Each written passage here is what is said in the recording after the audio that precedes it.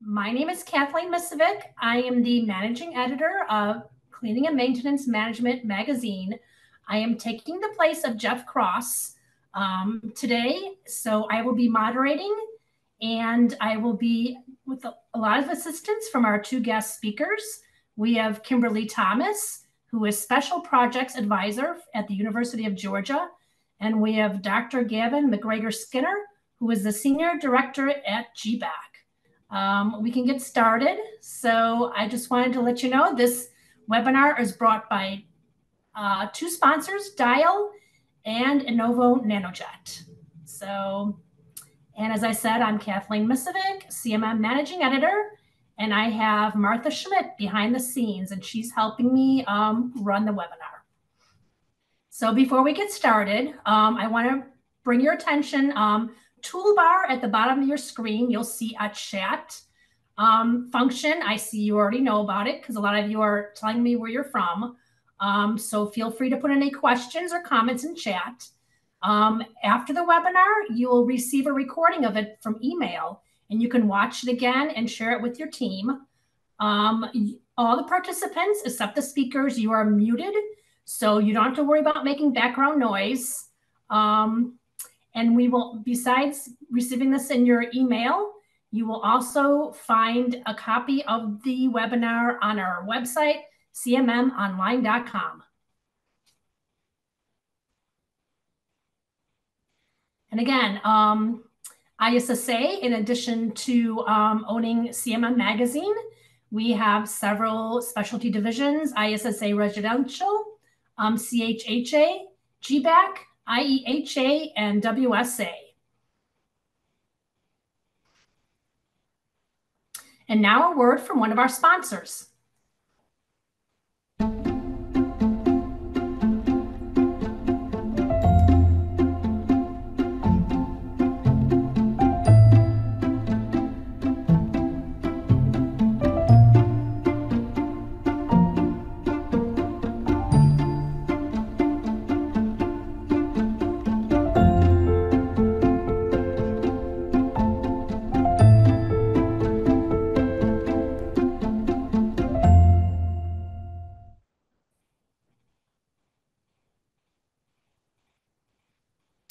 As I introduced them earlier, welcome to today's panelists. We have Kimberly Thomas, Special Projects Advisor at University of Georgia, and we have Dr. Gavin McGregor Skinner, Senior Director of GBAC, a division of ISSA. Welcome, both of you. Feel free to think about what you'd like to learn from today's webinar. Is there a special disinfecting question you have? Feel free to put it in the chat function.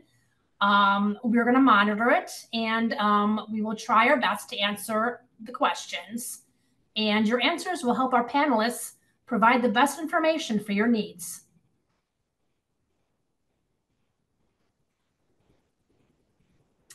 So the main topic of today's webinar is how to create a synergy between cleaning and disinfecting. This synergy is essential for facilities and building service contractors. We want to find out from our panelists why this is such an important goal, how facilities can accomplish this, and some of the challenges. So I'll start off with Kimberly. Why do you think that it's so important to have a synergy between cleaning and disinfecting? Well, good afternoon, and thank you for having me. Thank you, Kathleen, for moderating. I guess I'll start with a quick introduction, and then we can move into kind of how I got to where I am and what I think is important as far as how we look at tackling the cleaning and disinfecting procedures for our buildings operations. As facilities, as I would say, a leader over the past 30 some odd years at the University of Georgia, as well as in K through 12, where I was the executive director for facilities operations at Clark County School District, both here in Athens, Georgia. I've always had a passion for how we can maintain healthy facilities for educational and work and play functions, so to speak.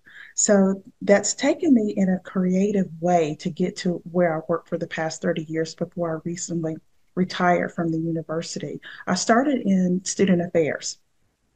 So that allowed me to have a passion for students and working in educational facilities. And then I spent 14 years working in public safety at the University of Georgia Police Department.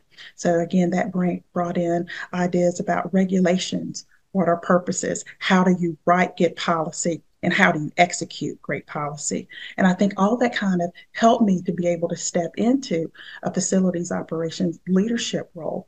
So I say all that to say that it's ex- extremely important to not only have a good cleaning and disinfection plan, but to have a strategic way that you step into building that type of system, ensuring that you have training, ensuring that you have the stakeholders involved, whether that be your staff, the people who hold the purse strings in your business office, as well as your top end leaders, as well as your building inhabitants. But as I was saying, I think it's really important before you even get to the cleaning and disinfection to have a strategic plan so that you can know what success can look like. How do you write a plan that takes into account the focus of the building, the focus of the area, that you have an idea of what the customers and the building stakeholders really want from your cleaning team. And then making sure that you can train and that you can kind of replicate what that preferred cleaning operation should be. Thank you. Do you have anything to add, Gavin? Yeah, this is really important, Kathleen. I'm just going through the chat right here at the moment. The people that are on this webinar today are just from such a large geographical location. It's absolutely fantastic. And I think it's really important that as we talk about this focus on synergy of cleaning and disinfection, it's really important for us to reflect and look at the situation that we're in when it comes to creating a healthy and safe indoor built environment. That's anything that's been built. And that is our role. Our role within the clean industry is to be the managers of health and safety. So let's just reflect and think for a bit. 80% of your life is spent indoors. And if you don't believe me, just keep a diary for a few weeks and just see how much time you actually spend indoors. So 80% of your life is spent indoors. So if you live to the age of 80, that's 72 years of your life has been indoors in the built environment. And it's so important that we start to move away from being subjective. That means people's opinions. I'm looking at it, it looks visibly dirty, visibly clean, and we move to more objective, which means we measure. We look to measurements, we look to metrics, we look to the ability to identify, is the surface clean to the level of cleanliness that it's expected by us as the cleaning professional, but also the customer, as well as the users of that building. And so it comes under, when we look at health and safety, that synergy between cleaning and disinfection, the process is crucial to maintaining a healthy and safe environment. And the only way you can do that is to measure the level of cleanliness. And it's so important that we do this through the lens of the spread, decreasing the risk of the spread of infectious diseases, but also allergies and allergens. We look at also chemicals and contaminants in the environment, and sometimes we think, I do a lot of work in airports, I do a lot of work in hotels, I visit schools, and I was recently in a facility recently, a large facility. Their cleaning, I think their cleaning budget was about $36 million a year. And I was helping them go through that contract and look at the $36 million budget, making sure that what they were spending on was giving them a return on investment, but also, negotiating between the facility manager, the budget, the procurement people, as well as the cleaning contractors to ensure that what we did works. And within our industry, there's not a lot of regulatory compliance. There is some, But there are health and safety requirements. And those health and safety requirements really should dictate the way that we clean and we use disinfectant. But one of the things that we didn't sort of focus too much on, say, for example, during the COVID-19 pandemic, was that we can overclean, we can do too much, we can damage surfaces, we can damage furniture, we can damage equipment. And so it's really important to look at that synergy, look at the processes, and look at both building longevity as well as the materials, the furniture, the carpet, the walls, the tables, the chairs, whatever else may be inside that indoor space, and to ensure that appropriate cleaning processes and disinfection, when you follow science and evidence, can actually extend the lifespan of building materials and surfaces by preventing degradation. And a lot of facilities I've visited recently, how I've seen actual physical damage due to either overcleaning, inappropriate use of cleaning products and their chemistries, just that they used the wrong tools and equipment. And so the last part here is, how do we move as an industry? How do we move as an industry working with facility managers? And I'd even put this under the umbrella of critical infrastructure protection when it comes to airports, government buildings, schools, hotels, those buildings that we need within our community to function 24 hours a day, 7 days a week. How do we, as the clean industry, take that lead and build confidence, build our reputation on what we do is appropriate because it follows science and evidence, and it actually enhances the reputation of the cleaning industry. And this is really important because, Kathleen, during the pandemic, this is my hospital ID card. And on the back of my hospital ID card, it actually says that I am an essential employee. And so what that means as an essential employee, that I can get through police roadblocks, military roadblocks, any sort of roadblocks. I can leave my house when there's a curfew. And the challenge we had was that so many cleaning companies, cleaning professionals didn't have the same designation that I have as being essential. And I used to say one of the big things that we're going to work on and change right now in 2024 is ensuring that the industry is regarded as essential, ensuring that the companies and the employees, the workers, are regarded as essential. And we're going to work to get that done both federally and at the state level and the local levels throughout the country. And more importantly, we're working with many of our partners throughout the world, and we're seeing big changes happen right now where we are becoming essential. And it's so critical for the sustainability of the industry. Great. We can probably move on to the next slide. So I think we're going to be asking, okay, everyone has an idea in their minds, what area of your facility is the germiest or the worst. So what building areas do you think are the best place to start disinfecting, and which areas should you concentrate, and which are the germiest areas? People in the chat, please feel free to let us know. And I'll start with you, Kimberly. What building areas do you think are the germiest?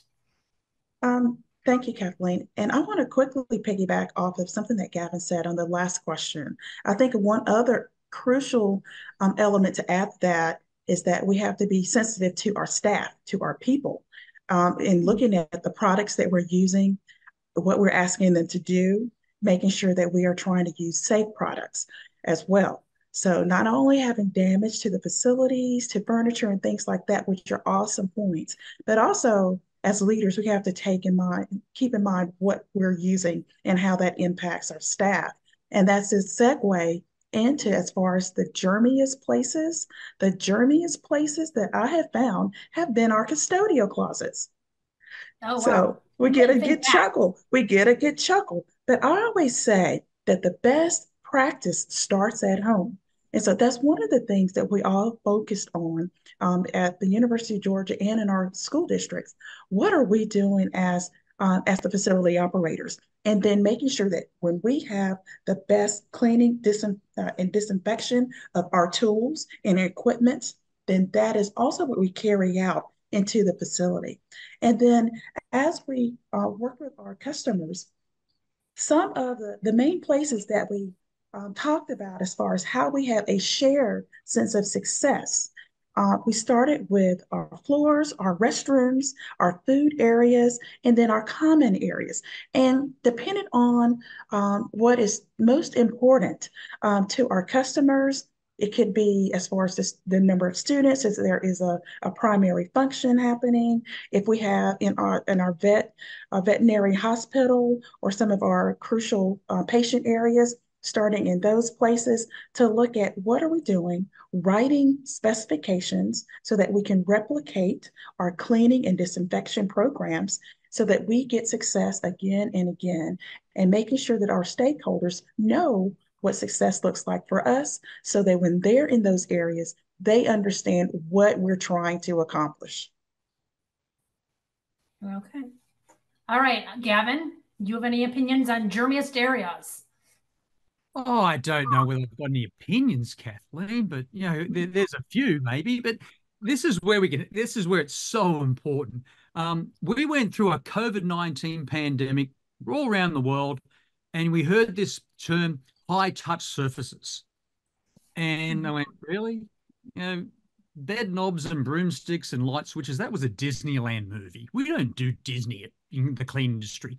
We focus on risk assessments, and we focus on science, and we focus on real evidence of where, just like Kimberly said, there are areas that will have more germs, a higher risk of being, and I call these reservoirs, in the built environment than you'd even imagine. It's not just the high touch areas. Yes, we touch a lot of areas. That helps in spreading germs through the transmission, but there are areas of germs in our built environment that people need to really focus on. And so what I do, and I challenge everyone, if you haven't started measuring, you better start measuring right now.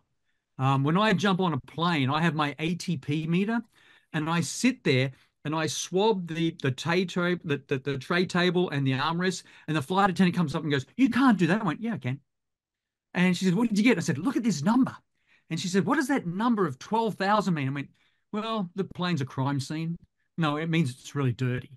And it's the way that we use the tools that we have in the toolboxes in the clean industry to engage in conversation.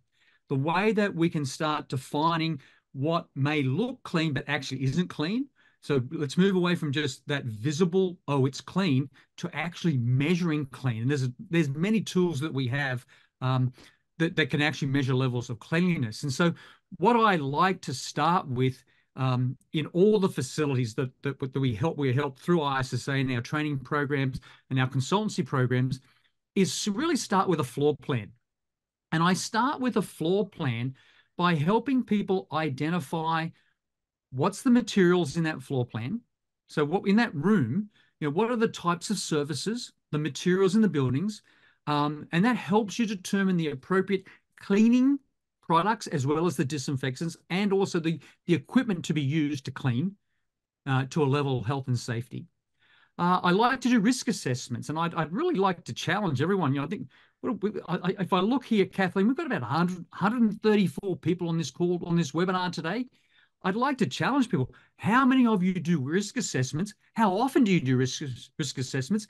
And can I help you with the risk assessments? Because that risk assessment approach is so important when it comes to using cleaning products that have ingredients, as well as disinfectants that have ingredients, as well as time. Time is our biggest enemy. So it's really important that we look at the risk based on a floor plan, and we determine the areas that have the highest risk of germs or contamination, that highest risk of transmission, and then clean based on that risk assessment. And I also include in this, Kathleen, a traffic flow analysis. And I don't know how many people on the call do traffic flow analysis, where I sit in an airport, a school, a government building, a hotel, any other commercial building.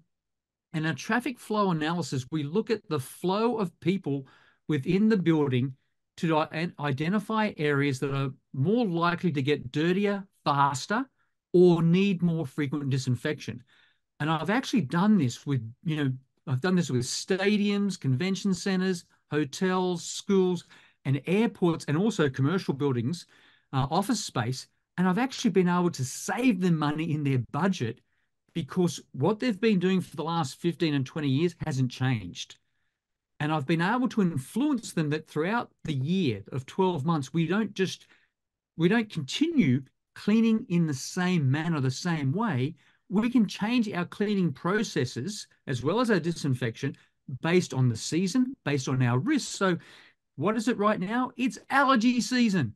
Allergy season means I've got pollen in the air here in Washington, D.C., where I live, but I've also got a high level of respiratory viruses circulating at the moment. And if you've just read the newspaper over the weekend, you'll see that northeast of the US is having a lot of norovirus outbreaks. So I've got norovirus outbreaks, I've got allergens, allergies, and I've got respiratory viruses.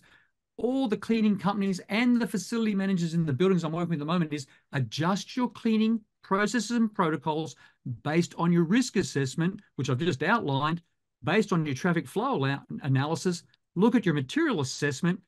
And then the last thing I recommend, once you've done those three processes, when you've got information from that and you're looking at what is the best way to clean that area based on the budget limitations, the time limitations, as well as people, I would encourage everyone to conduct a cleaning needs survey. And what I mean by that, work with the people that own the building, work with the people that pay your contract, but also consult with the building users about their concerns and observations regarding cleanliness. Because it's not until it gets to a real critical failure that we go, oh my gosh, that restaurant was so dirty, I'm never going back. Or the school is so dirty and suddenly I've got lots of absenteeism, I've got all these kids sick, I've got school teachers sick, and I've got a parent-teacher association saying, what are you going to do about it? Let's not get to critical failure. Let's conduct a cleaning needs survey so that we engage all the users and the partners of that building and we help tell our cleaning story. And I don't think there's enough storytelling within our industry to explain what we actually do based on science and evidence. Yeah, and I'd like to add into the good points that Gavin just made. One of the things that I did as far as targeted cleaning in K through 12 environments, we actually work with school nurses to see if there were high numbers of student absenteeism in certain classrooms. And then we would have a blitz of certain areas. Now, that's not to say we didn't conduct our regular cleaning throughout the school systems, throughout the 27 other school facilities, but we also had a targeted kind of a hit team, if you will, to work with nurses to see where are these numbers spiking, and let's go in and see if we can't make a difference from our cleaning and sanitization, as well as disinfection in these areas. In a lot of school districts, they also have portable trailers. And as we know, we get into air quality, air circulation, things of that nature as well. So I think that has to be a factor in your cleaning plan, as Gavin mentioned, so that you can look at the entire environment and see what's going to work. And he's absolutely, correct as far as taking these assessments. I saw someone was asking about assessment tools. ISSA has a really good tool. There's others out there as far as third parties that you can look at. One of the other organizations I'm involved in is Healthy Green Schools and Colleges. They have an assessment tool, Green Seal. There's quite a number. So I would say as a leader, take it upon yourself to look at what are the critical checklists and certification resources, and just take a team and go through at least one building. Start small so that you can see what success can look like. Thank you. Next slide.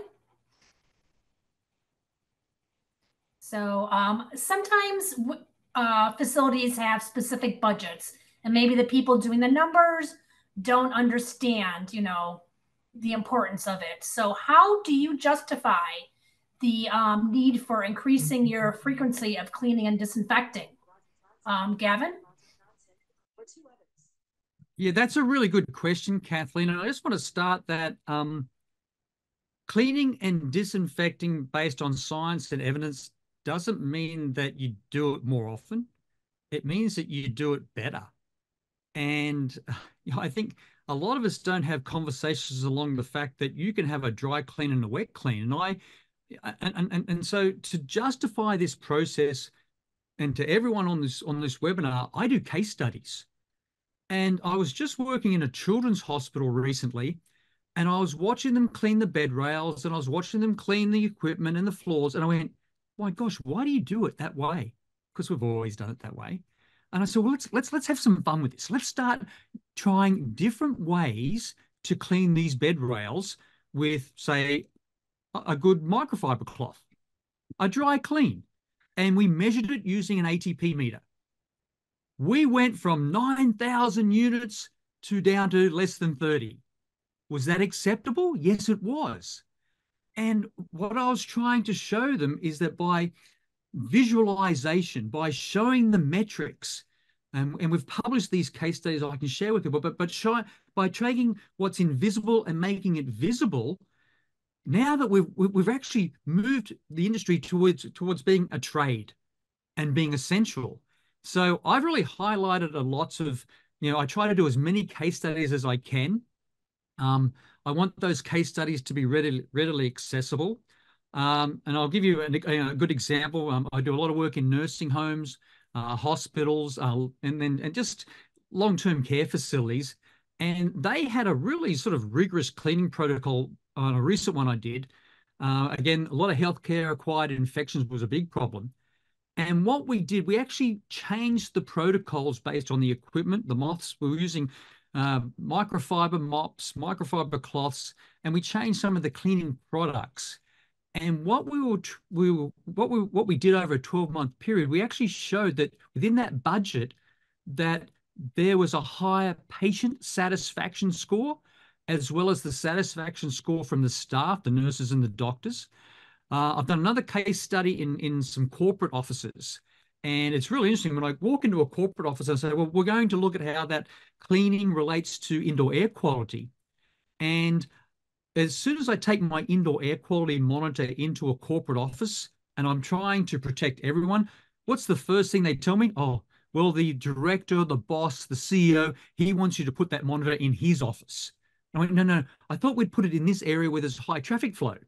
And everyone wants to, that self-preservation, protect themselves. So what we did in this corporate office, we looked at the frequency of cleaning, and the fact that we were trying to tell everyone it's everyone's responsibility. It's not just the cleaning company that comes, maybe once a day or once every 2 days.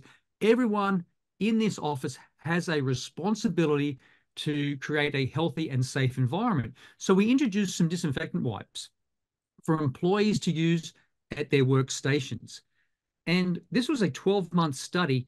And over that 12 months, this particular company actually recorded a decrease in absenteeism, a decrease in sick leave, and then every month we ran a quick survey and we saw an increase in reported employee satisfaction of the workspace for very little money. There was no change in the budget. We just changed the tools, equipment, and the way that we cleaned. I've just come back from doing some work in a school district. The school district has a budget of about $5 million. The way that they clean has not changed for the last 15 years. I interviewed the teachers. I interviewed some of the students. I interviewed the teachers and also interviewed the cleaning workers. And it was really interesting. A lot of the cleaning workers had skin allergies, skin irritations. They had respiratory infections over the past 12 months. And I think a lot of it was related to the chemicals they were using in their cleaning products, but also they were using terry cloth towels and other things, and we replaced them with microfiber mops and cloths. What we've now seen in this school district now is that we've focused on the common rooms, we've focused on the common areas, the restrooms. We've seen that student attendance has improved, and we've seen there's been a decrease in reported cases of illness this year, such as the respiratory diseases like flu and colds. And I think that's really important. We've taken the same approach to hotels. But the change that we've done in hotels, focusing on evidence-based cleaning practices, is that we've actually set up dashboards in the hotels. And those dashboards were measuring certain metrics throughout the hotel based on the level of cleanliness. And we have now seen that by visualizing the cleaning processes and their measurements, we're seeing, just people starting to mention cleanliness all the time in this hotel. And we're seeing it in reviews on the web after people have stayed at this hotel. And they're now telling me that they believe they're seeing increased bookings and increased revenue based on the changes they've made from their cleaning protocols, but more importantly, using a dashboard. Yes, and what I'll add in, and I did see the question pop in to the chat about vacuuming. And again, that goes back into looking at your equipment and making sure that you are using environmentally sound equipment. We actually did that back in the early 2000s at the University of Georgia. We were one of the first schools to go full bore on a green cleaning transition, and won quite a number of state, regional, and national awards. And we have been green cleaning as a business practice. It's not just a fad. There's something that we actually wrote into how we were going to care for facilities. And we also implemented that in K through 12 schools in our district. And as far as justification, as Gavin mentioned, in the first year that we implemented our green cleaning and environmentally focused cleaning program, we reduced employee accidents by 35%. Worker comp cases went down over 60%. We were able to reduce our waste footprint because we took almost 250 traditional cleaning products and we moved it down to three. Only three green cleaning, environmentally sensitive products. And we introduced microfiber on all of our mops, or the cloths that were used. So the change is real and it became economically viable, and we could sustain it because we were able to show the budget reduction from not having to spend extra money on products that didn't work, that did cause harm, not just to staff, but to our clients inside of the buildings. But as Gavin had already mentioned, just looking at what's available, taking the time. We always say you want to see success. So we started with a pilot program. We started in one area of our campus, and that was 5 buildings. We couldn't even get through 60 days without the rest of the campus. And this is almost 400 other buildings, research labs, law libraries, hospitals, academic facilities, all say, we want this in our buildings as well. So we had to go full bore. So, and I think it's very important to, you can't change everything overnight, but if you can start a small pilot program, that will give you the justification to go forward and give you and your staff the confidence, and your stakeholders can see that you're making a headway. And you're doing it all because you have public health at the forefront of what you're doing. You can measure and you can see what's working as far as your cleaning process, as far as the equipment that may or may not work. Get your distributors, get your vendors on board to assist you. They will be more than happy to do so. Isn't this interesting, Kimberly, that the largest surface that we deal with in a building is the floor? And when we saw the World Health Organization, the federal government put out guidelines and recommendations for decreasing the risk of diseases like COVID-19, but we deal with many other diseases. When you go through those guidelines, where's the discussion about how to clean a floor and infection prevention and control? And I kept saying to people, there are so many studies out there where germs live on floors, contaminants live on floors, toxic chemicals live on floors, there's allergens live on floors. And I think what Marvin's put in the chat here about vacuuming, last year, ISSA did 54 cleaning for health workshops around the country.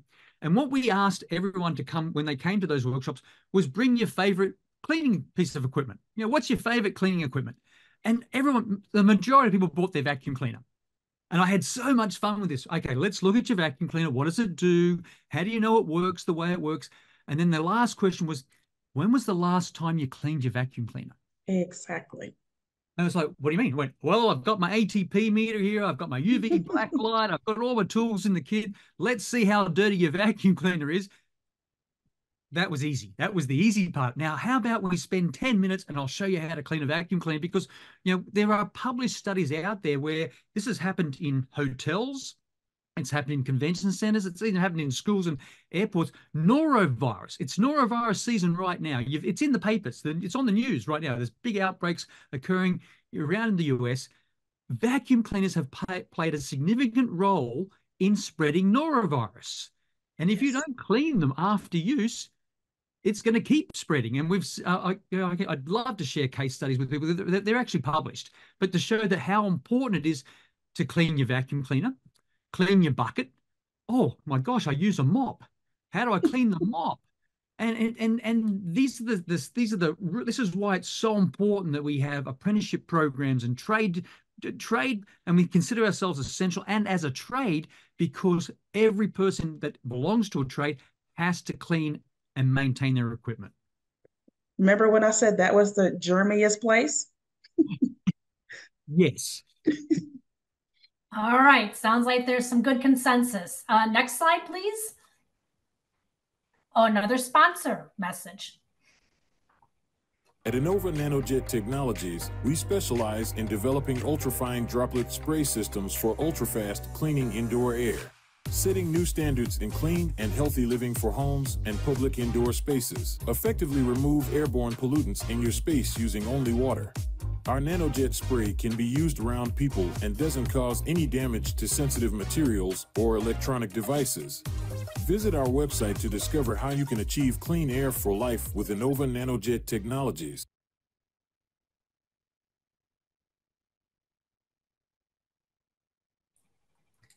Okay, our next slide. I know it's come up before, but we were talking about indoor air quality and how cleaning and disinfecting affects the air we breathe. Besides vacuuming, are there any other tips, HVAC solutions? Who wants to go first? I can go first on this, and I know Gavin that's one of his specialties. He can definitely help with that. But as far as the things that we've done in both our higher education and K through 12 in the past is have a preventative maintenance plan in place. That's number one. When was the last time you actually had a preventative maintenance plan so that you knew exactly what is the cycle for changing out the air filters, making sure that you have the correct type of filter for the area that you need to check. Portable trailers or learning cottages have a different need. They have a higher need. Research labs, classrooms, hospitals, they have a higher need in some of those. So making sure that the vendors on board, because we had a contract, and so we had to make sure that the contractor had the right spec for the area, and with the ASHRAE standards, making sure that they were following those. We actually put this into our computer-aided work order management system so that we could track when the filter changes took place. And if there was a problem, we would send our own staff. Now, outside of HVAC, you can look at various types of nano-driven technologies. There are other types of equipment that you can use, on-site generation. There's a lot of different technologies out that are very good. And it's a matter of working with your business partners, your distributors, and your vendors to try these technologies. Again, pilot in a particular area and see what is working. You can measure and then see what you can afford and start small. I know the school districts have a really restricted budget, so that's why I keep trying to drive that home. Pilot an area and then go forward as it works. No, I think that's absolutely brilliant, Kimberly. This is so important in the fact that it took a global pandemic to say for the cleaning industries to go, oh, indoor air quality, yeah, that might be important. And I think if you're in the US and you have a cell phone like this one, and you go to the weather app, my weather app on my phone tells me the air quality for outdoors, but I'm not outdoors, I'm inside. And what we don't have throughout our community, our society, our industry is good measurements of indoor air quality inside buildings. So one of the things I would recommend to everyone is demonstrate our expertise, our knowledge, our ability to measure indoor air quality. It's not about, oh, I'll just open this window and increase the ventilation, or like Kimberly was mentioning, I'll go and change the HVAC system and crank it up, or I'll change the MERV filter to another MERV filter. That's not it. It's about understanding that we can measure baseline and get what is the indoor air quality in a particular space in the indoor built environment, and then we can come up with a science evidence-based solution to that. And I would say this to everyone right now at ISSA, for our members, we are working with companies that produce and sell indoor air quality monitors, but we're also working with them to get 30-day try before you buy, 30-day just go and see if you can use the indoor air quality monitor as part of your business strategy or business process. So please reach out to us because we want to see more indoor air quality monitors out there. I have a number here in my house right now, and when I see something change, whether it might be an increase in volatile organic compounds, VOCs, or I might see an increase in particle counts, then I can change what's happening in that space, that room, based on my measurements.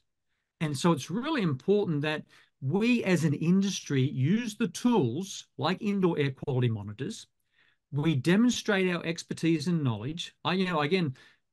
Provide to your customer, take one of these devices, the indoor air quality monitor, and just try it, just set it up and see whether that indoor air quality where you're cleaning right now or working now is acceptable. Educate them on the health risks. It's not just infectious disease, it's particles, it's chemicals, it's contaminants, it's allergens. We saw this last year when I woke up in Washington, D.C., and all of Washington, D.C. was awash in smoke that was coming from the forest fires in Canada. I didn't know I breathed air from Canada. I had no idea. But what we had then was, what do we do? Because that smoke air, which we're going to see again this spring, this summer, was coming indoors, and we were seeing real measurements show what the risk is for those that may have asthma or COPD, chronic obstructive pulmonary disease. So there are people in our community that we have to protect. So again, provide evidence. I would also help you with case studies, and then work with the customer to identify whether monitoring indoor air quality is part of what they want to do in their building, and show them that through a cost-benefit analysis, through leveraging users, public sentiments, and that you can actually build and bring in indoor air quality monitors as part of your cleaning processes in any building. And I know for a fact that as I've traveled around the country and internationally, and I've started to use indoor air quality monitors, the first thing anyone says to me in a building, it's the CEO, it's the director, it's the boss goes, can you put it in my office? Well, I wasn't really focusing on how we clean your office. I was more focusing on all the workers out there and how to protect them. But that's what happens. Every school I go to, it's the principal wants an indoor air quality monitor first in his office. When I was setting some up just recently in a hotel, and the hotel said, no, I want one in my general manager's office. So as we start to educate our customers and the users of buildings that we actually have devices, indoor air quality monitors, that can actually show a return on investment by actually measuring and showing real data, And then we as cleaning professionals can help with our processes and our protocols, our products, and our equipment, manage that to ensure that that air is safe. And it's so, so important. The last thing, I've just finished doing a study with police departments, and we put the indoor air quality monitors in the rooms where the shift changes. They have 3 shift changes every 24 hours. And the numbers were just going off the roof. It was just showing that during the shift change, the crowding in the room was not safe. But after the shift change was finished, it took about 30 minutes and it just came back down to normal levels.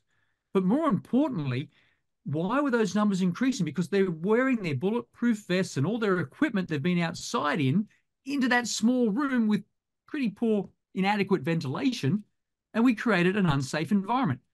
So we actually could sit down and come up with a solution that worked. Did it cost them any more money? No, it didn't. It was the fact that they could see the measurements and act upon them. And this is so exciting for me right now, is that the more measurements, the more data we're getting, it's leading us to be more essential as an industry. And then we're moving towards being more of a trade than just a convenience. Next slide, please. All right. Here's a chat question. Does the topic of cleaning for health ever come up among your staff or other people in your building? Feel free to answer in our chat section. But I did see a question come up, Kimberly and Gavin, in our Q&A. Someone was asking about measles outbreaks. That has been in the news lately. Gavin, you touched on norovirus. Are there any specific tactics you can use for disinfecting if you know that there's a measles outbreak in your area? Yeah, Kathleen, great question. Read the label. I'm about 56 years old or thereabouts, Kathleen, and the biggest problem I have with all our cleaning products, I can't read the font on the label, and that's a problem.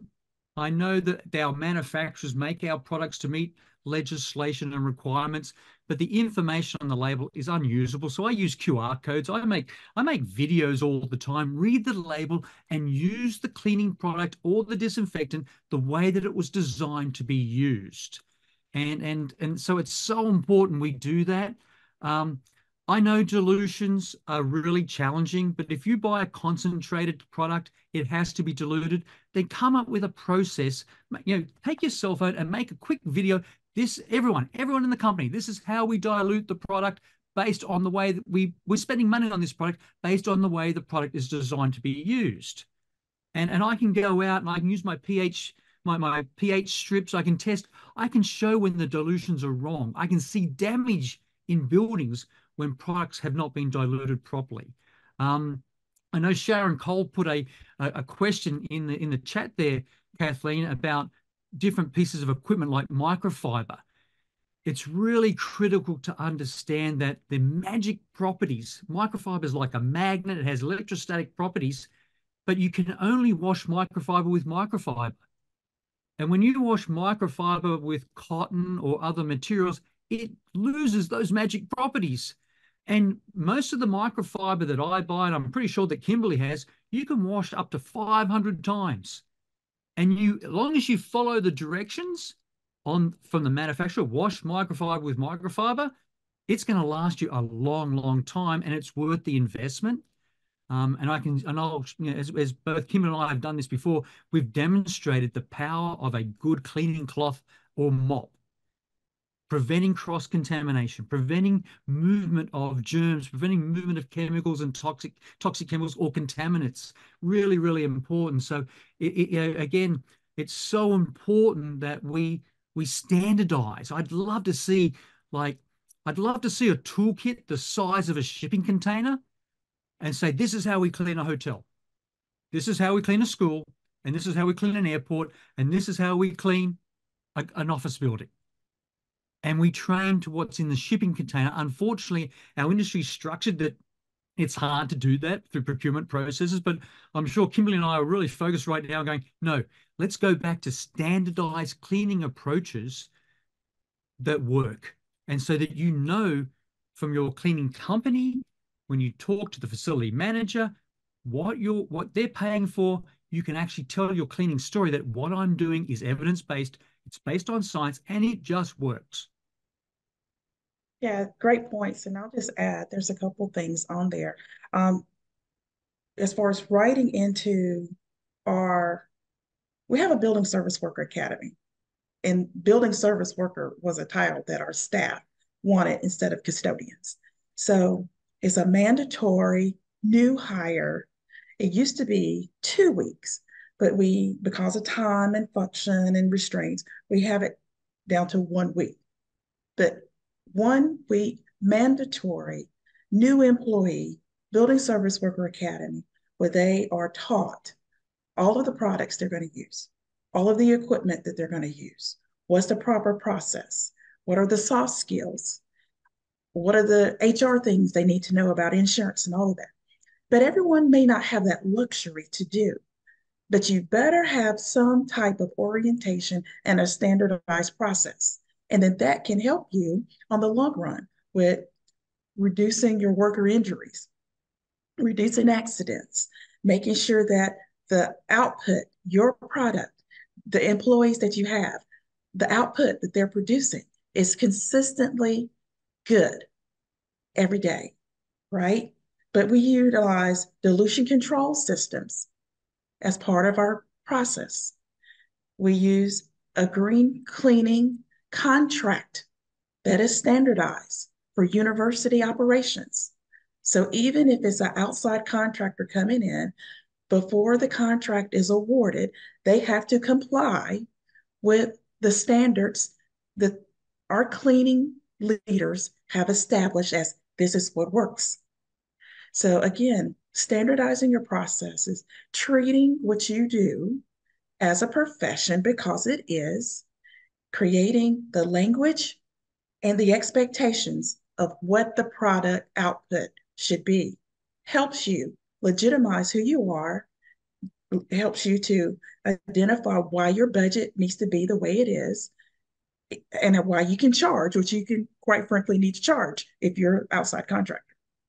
Well, I love that, Kimberly. Be able to tell your cleaning story, because I think it's fascinating. I love seeing how people clean. And then I go back and go, oh, the person who's paying your contract, your bill, the money, they don't know. They haven't seen this. You've got to show them. Show them how you clean their building. It's so cool. All right. We're going to skip on ahead to the Q&A section. So I do have some that were already listed, and if anyone else wants to put some in the chat area, we will go to about 10 minutes after 2, but after that we have to log off.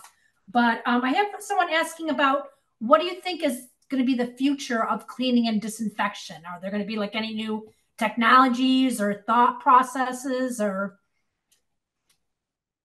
Yeah, this is great, Kathleen. You know, my career history was in biological weapons, and I was an epidemiologist for years at CDC.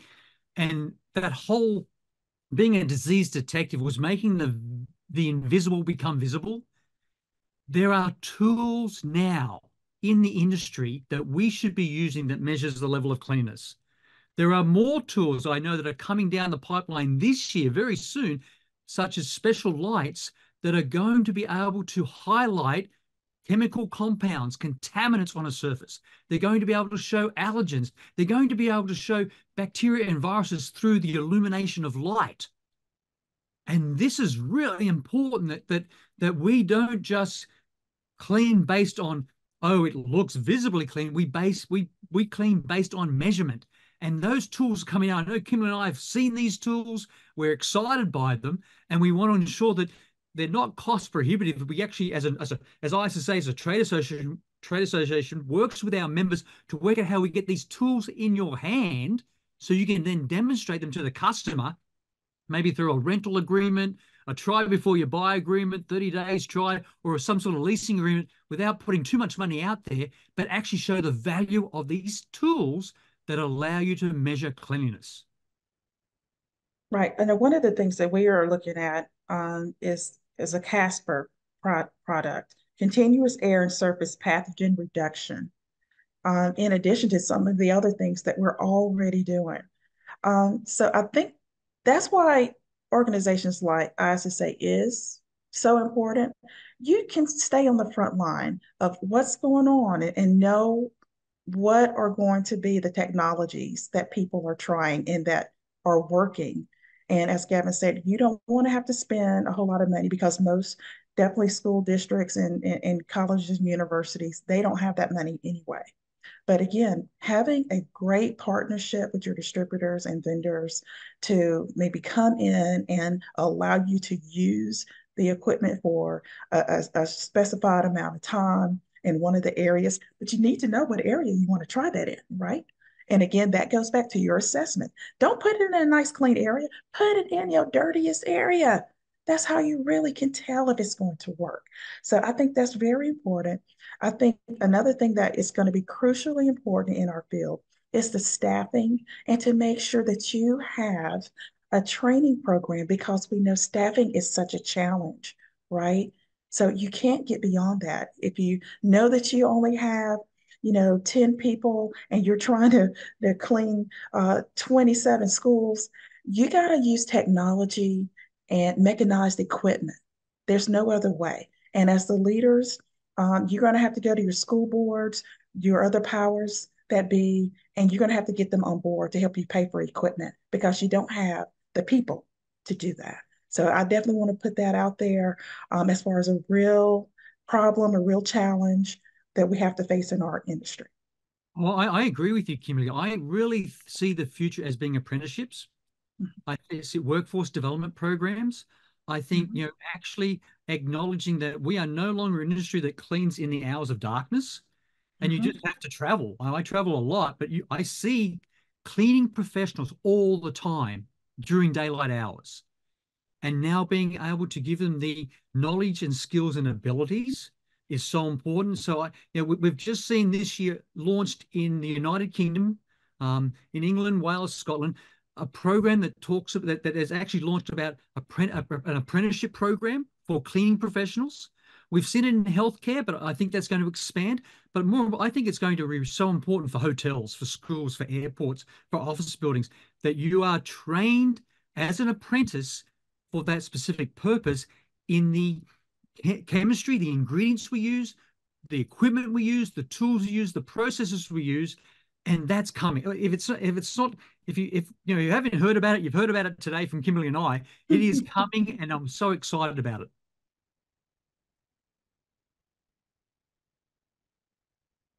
I have a couple questions about where people can go to find out to get a risk assessment. So anyone has any ideas for that one? And also if there's tools other than ADT that can help with cleanliness. I'll start with the risk assessment, if that's okay, Kathleen. A floor plan.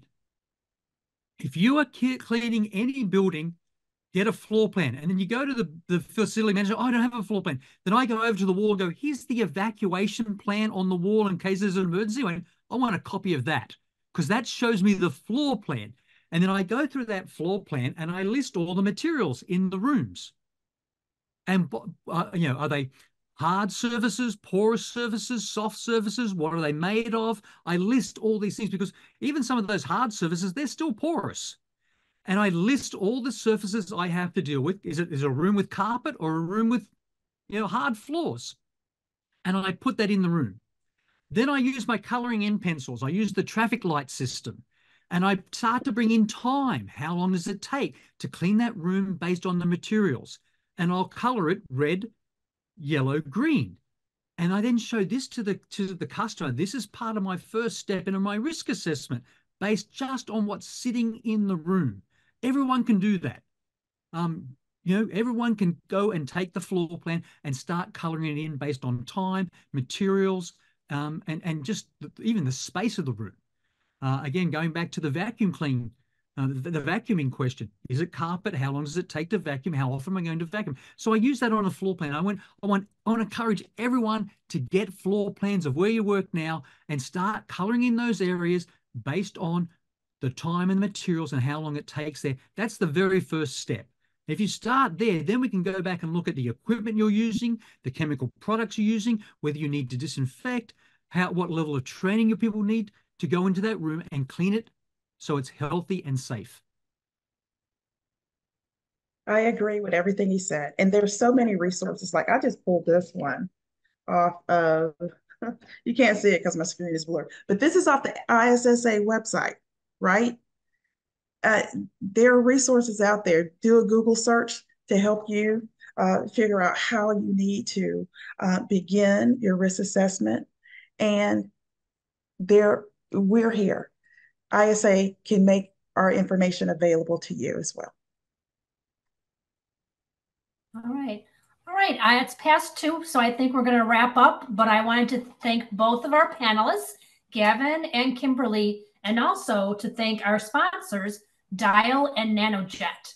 I appreciate everyone who came in and took some time off from their busy days to join us. And remember to look in your email for a copy of the webinar, and also go to cmmonline.com to find it online.